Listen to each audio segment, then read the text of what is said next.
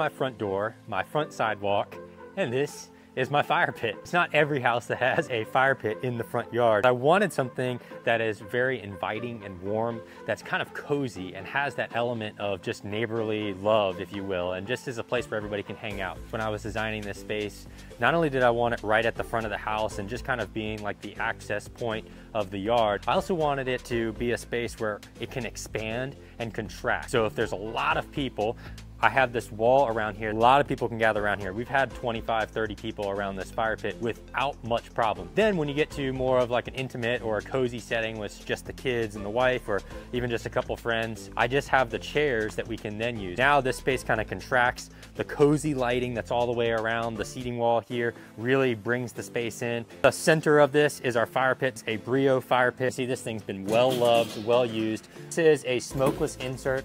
It has some vents down at the bottom, brings that air and that smoke back down and recycles it, so it ends up getting reused and it doesn't create as much smoke. Our cooking tray right here, we can cook hot dogs.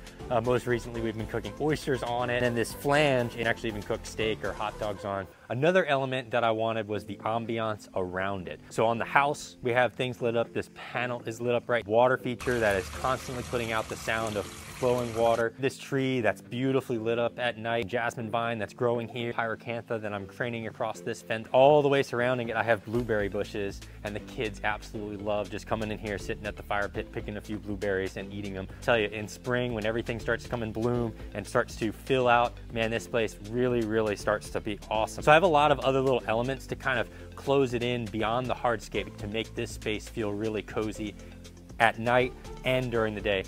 This is my fire pit space. Thanks for checking it out. As always, get outside, my friends.